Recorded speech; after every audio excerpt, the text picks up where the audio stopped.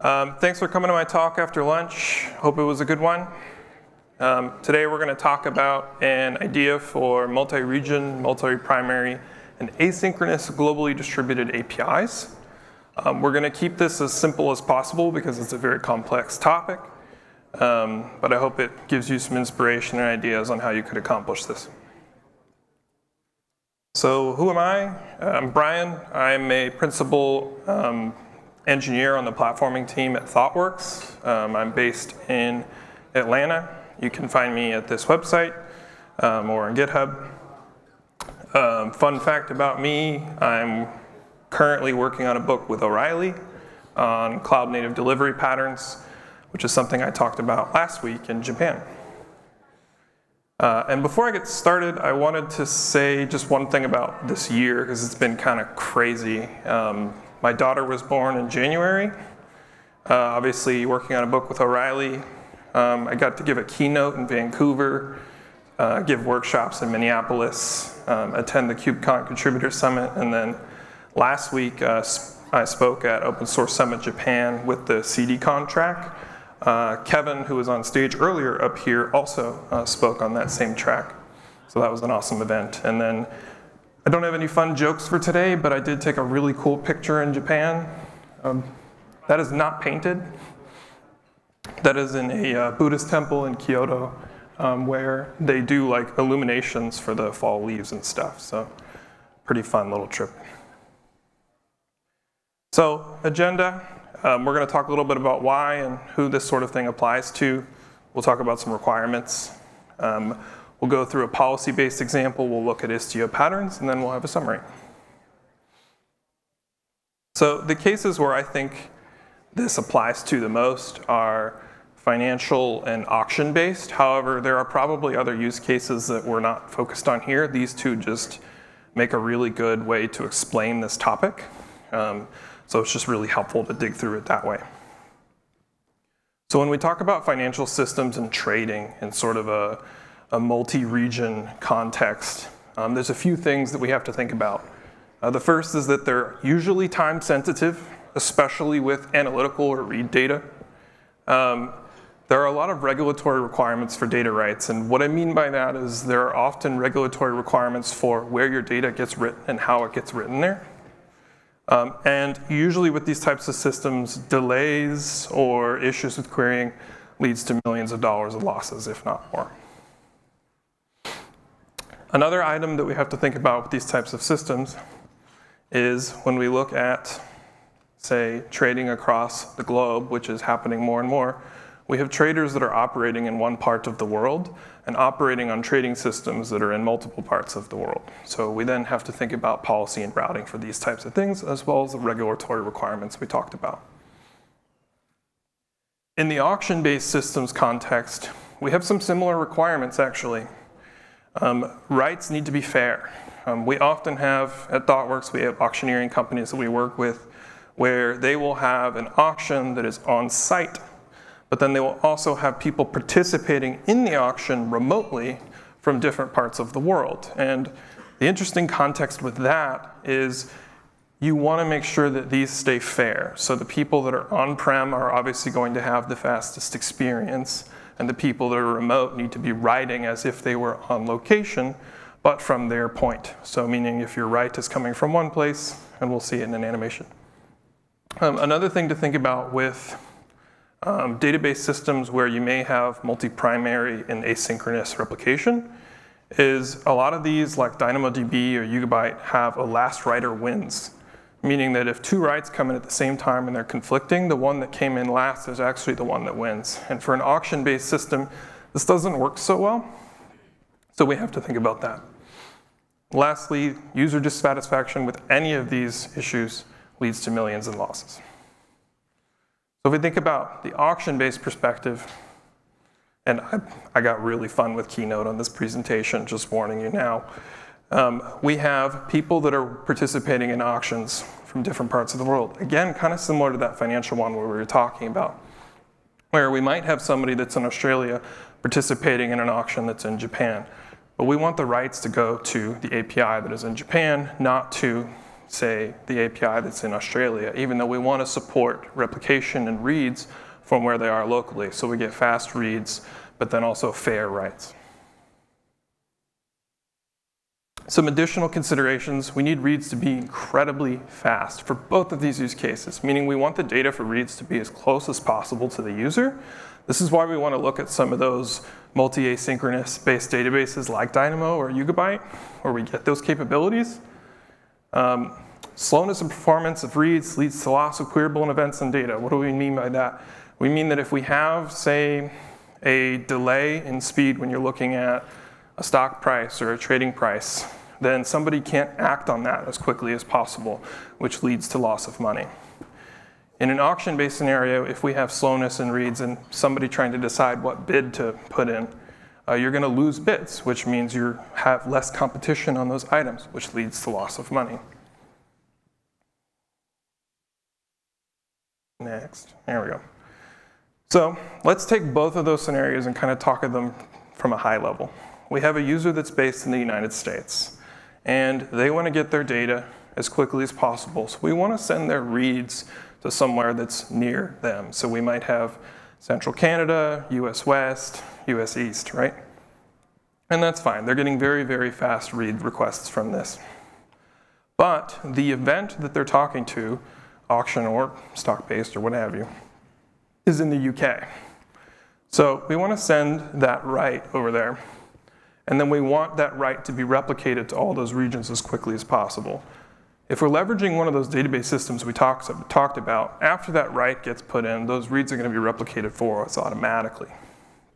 What we're really concerned with is, how do we make sure we send the write to the right region and location with some policy and networking rules around that? And so what we're really talking about is we need to have some sort of programmatic API in front of that write request that says, I want to send this write to the location. To the right location. This case. Oh, there it goes. Can you hear me? All right, I was skipping. To the right location, which in this case is in the UK. So to do this, we're going to simplify our requirements a bit, and there's really just two: policy and routing. Policy, we say this because we need to make sure that when write requests are made to a certain region or location that they're valid. Routing, so that we get them to the right place. With these two things, we're going to be talking about Open Policy Agent and Istio. So in the policy case, we're going to be using OPA, which, if you're not familiar with OPA, it is a policy engine that allows you to write in a language called Rego, which you can then use to write policy that is able to interact with Kubernetes as well as other cloud-native technologies. To give you a much clearer example in the case of what we're doing today, if you imagine a Kubernetes service talking to, say, a pod, that pod's going to have an Envoy sidecar if you're using Istio Service Mesh. Well, if OPA is also in the mix, you're going to be using something called Envoy OPA plugin, which basically is just a long term for Envoy is going to send all of your HTTP requests to OPA first before it passes those requests to the API that is part of that pod. Looks like that.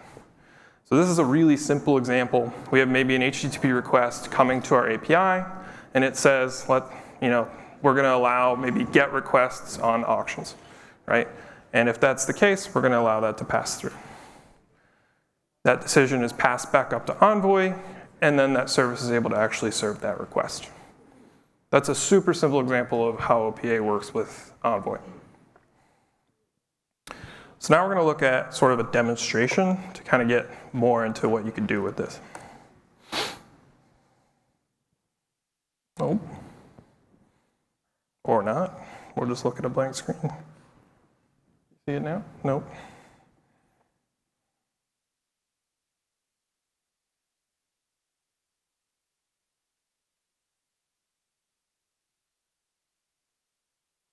We'll just do mirror displays. Maybe that's the issue.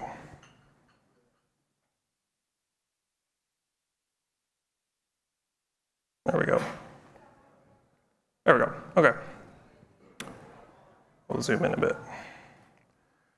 So before I start, the context here is we have a very simple demo setup. I don't believe in demos working when you have networking in the middle of that, so I try to do everything locally with demos. I've learned from experience. So in this case, we have a kind cluster running locally. On that cluster, we have a few things. We have a example application. This is running a simple API, and we have a bundle server, and we'll look at both of those in a second. And then we also have a database running in our database namespace. This is YugaByte. This is one of those databases that meets the requirements of asynchronous, multi-primary replication across regions. In this case, we're just using it in the context of our cluster, but it's useful for the purposes of our demo. So the first thing we're going to look at is some of our code. Make this a little bigger. And the first thing we're going to look at is just our application. So here we have a fairly basic setup. We're not running Istio inside of this small cluster. I wanted to keep it as small and easy to demo as possible. So instead what we're doing is we're doing a proxy init with Envoy, which essentially just allows us to stand up Envoy standalone without Istio inside of a smaller cluster. We have a basic application. This application is an API that serves Teams requests. At Thoughtworks, we maintain a reference implementation of Teams API that we use for a platform starter kit. So this API is actually something that I maintain as part of that. But in this case, we're just using it for a few simple API requests, but you can take a look if you want. And then we're having it connect to that YugaByte database on our cluster.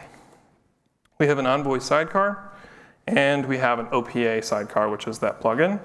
OPA is loading its policies from this bundle server, which is the pod we saw earlier. So let's take a look at that. So if you remember when we did get pod, we saw bundle server. So if we look at bundleserver.yaml, we have a fairly basic OPA bundle server. What this does is it serves policies to the pods inside of our application. So in this case, what we're doing is we're serving a config map called auth policy to our application. And then we're serving bundle server just as a regular Kubernetes service so that on init of our pod, we can fetch policies from that. So then lastly, let's take a look at that policy. Here we have a basic Rego policy. What this is doing is it's intercepting HTTP requests and making decisions based on what you did with that HTTP request. And we're going to look at some of the unique things you see here in a minute. A few of the ones that are more standard for OPA that you might see all the time are like, is this token valid? Meaning the JWT token we pass to that pod, we're validating it as part of OPA. We're also doing some basic action allowed things like, is this person trying to fetch teams or maybe trying to create teams if they're an admin? Then we'll go ahead and allow those things if the right criteria is met. So now that we've done that, we're going to go ahead and actually start talking to our API. So I'm going to set up a basic curl pod to act as a user. And the first thing I'm going to do is get my JWT token. We're going to go ahead and assume that I've logged in. And then we're going to talk to our API and see our list of teams here. So we currently have Team Sapphire 1, 2, 3, and 4 inside of our database, right? Now, maybe I want to go ahead and create new teams inside of this Teams API. Well, let's assume that maybe this is one of those auction or financial-based cases where we have some requirements around where the rights are actually being propagated to the correct region. So in this case, the writes can only happen if it's Singapore, meaning that you can only write to the primary that is in Singapore, even if you have primaries in Singapore, US, Canada, whatever, right? So let's go ahead and take a look at our basic requests examples. And here what we're going to do is we're going to use just this simple request here. We're going to modify it to do, let's say, Team 5.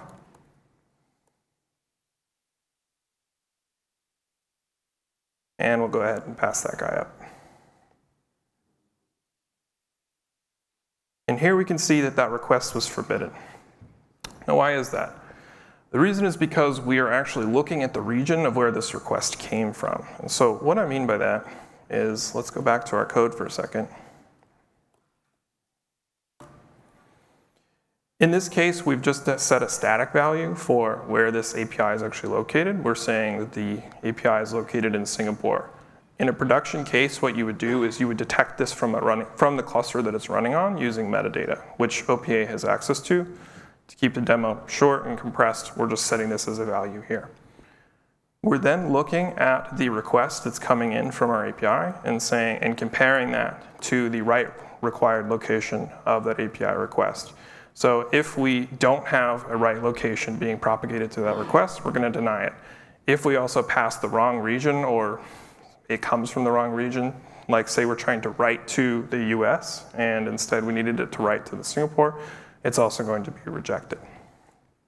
So let's go back to our curl pod.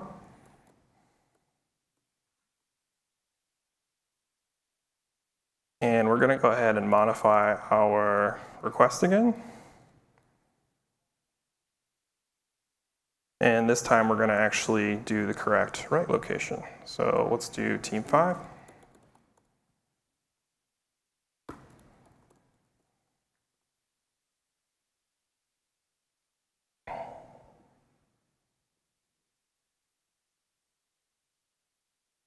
And oh, maybe wrong region.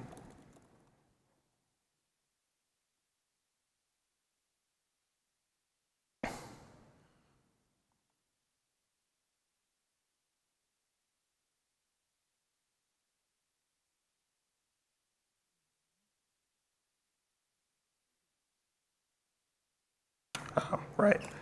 I realize what we did there. We forgot to pass our token to our API. So let's grab our token. And now we can go ahead and do our team 5 write.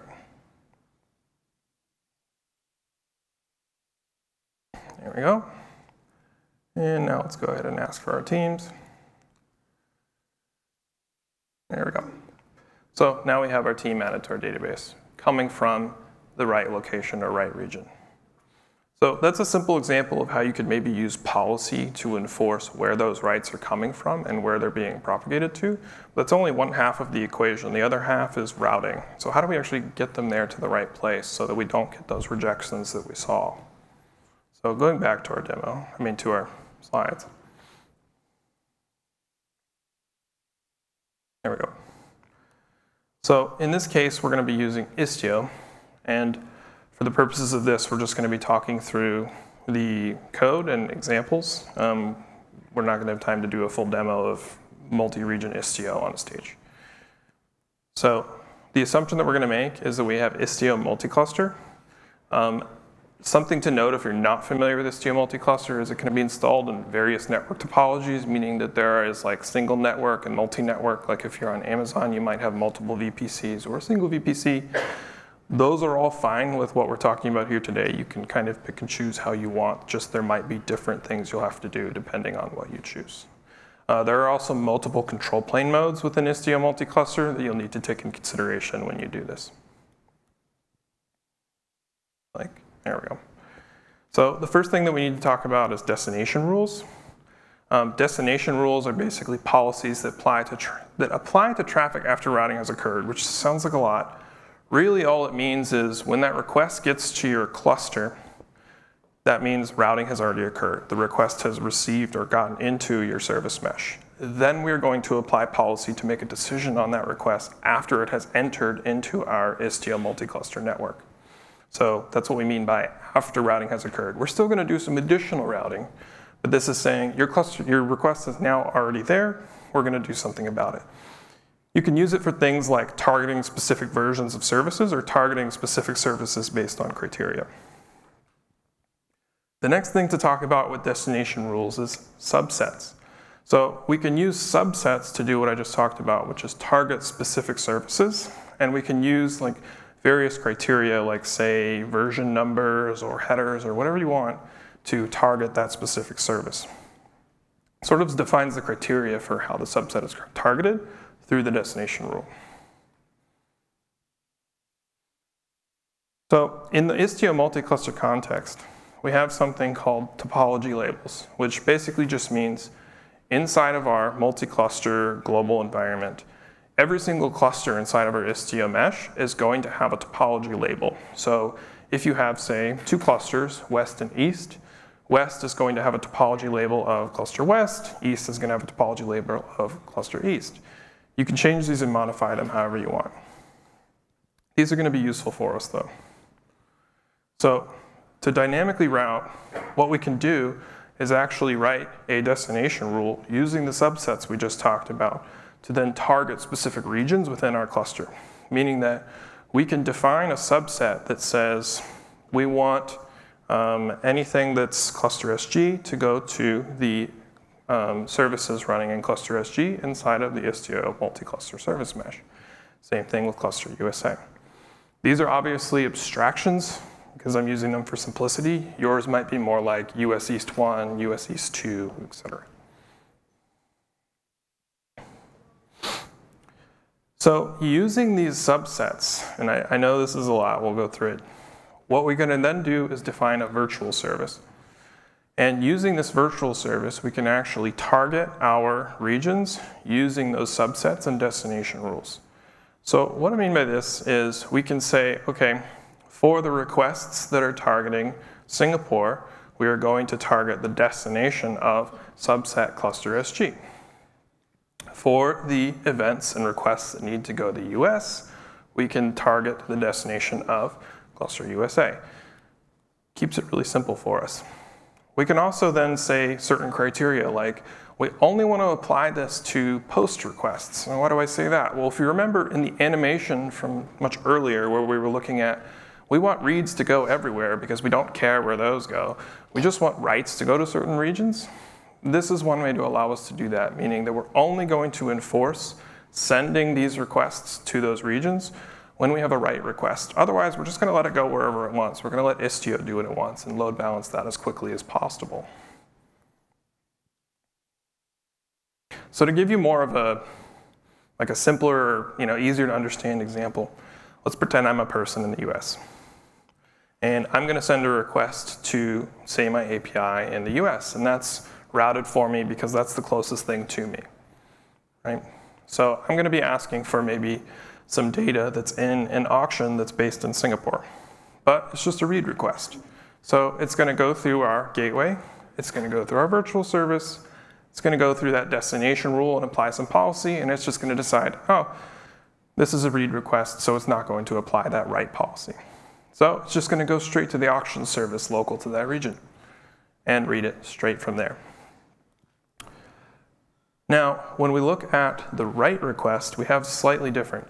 We're still going to send that write to the closest possible region for that person, meaning that you might have a GSLB or something in there where it's just making sure that you get into your cluster mesh as quickly as possible. And we're then going to go through a few steps, still going to go through the gateway, still going to go through our virtual service, and then we're going to hit our destination rule. And our destination rule is going to say, this is a write to an auction that's based in Singapore, so we actually need to send that to our API that's based in Singapore. So that's going to go there and get written to our database in Singapore, and then the replication will occur to the one up in the US for read requests later on. I see a few photos, so I'll give it a second. I will share the slides too. Good. All right. So what if we don't know the downstream location? In my opinion, in these scenarios, the client should already know the location of the event before sending a write, meaning that you're probably doing some GET requests prior, so you already know some metadata about the event.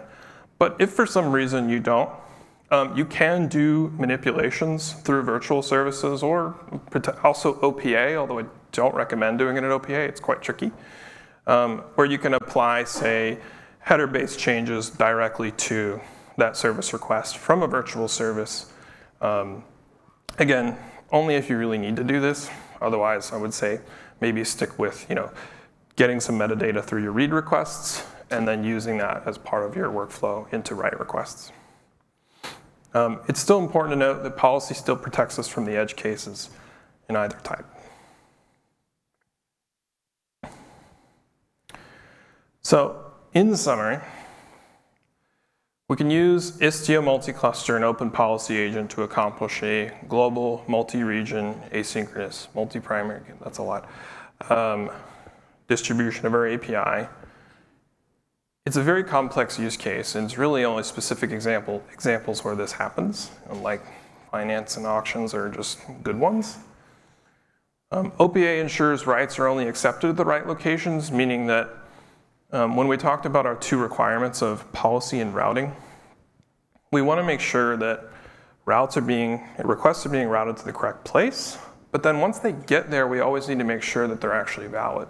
So if you think about like the admission controller pattern in Kubernetes, where you're sending signed deployments to Kubernetes, well, the thing that actually validates that those deployments are signed is local to that environment, meaning that your policy should always live as close as possible to the boundary of the thing that's actually validating it. So in our case, that's the API request. So we want that policy to live alongside the API. We then use some clever uses of Istio in order to get those requests there using destination rules and virtual services. And this is a very cloud-native projects-focused solution. There's a lot of other ways to tackle this. There's a really good talk by Vanguard and Amazon reInvent 2022 where they used all AWS services to do a lot of the same thing. They did have to write a config library for their dev teams, which is sort of what spawned this idea for me.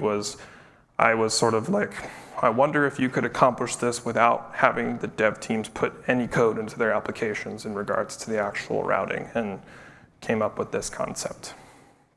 And then lastly, I would highly, highly, highly recommend, if you need to go down this path, looking into global service load balancers, global DNS, global accelerators, like things that are going to get those requests as quickly as possible into your network. This solution does not do that for you. You want to look at like some of those services I mentioned in order to just get the request into your network, and then you can take it from there with this solution. And we have 2 minutes and 50 seconds left, but thank you for coming.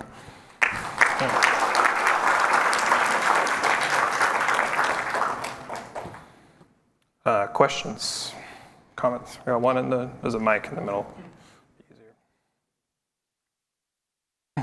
No, two. How did you establish network connectivity across these multi-clusters with Istio? Yeah, so that's going to be like super implementation specific, right? In our case at Thoughtworks, we work with all three of the major cloud vendors, but I'll talk to AWS. In our case, we typically do a multi-VPC, so Istio multi-primary setup. And then you obviously have to do VPC connectivity for those services. We actually started using their WAN service in order to accomplish that, which is basically just like a managed mesh of transit gateways so that you can get the network connectivity for each of those VPCs. It depends on the cloud implementation though, but yeah, if you go through Istio's multi-cluster docs, it'll explain all that for you and then take you on paths for each cloud service.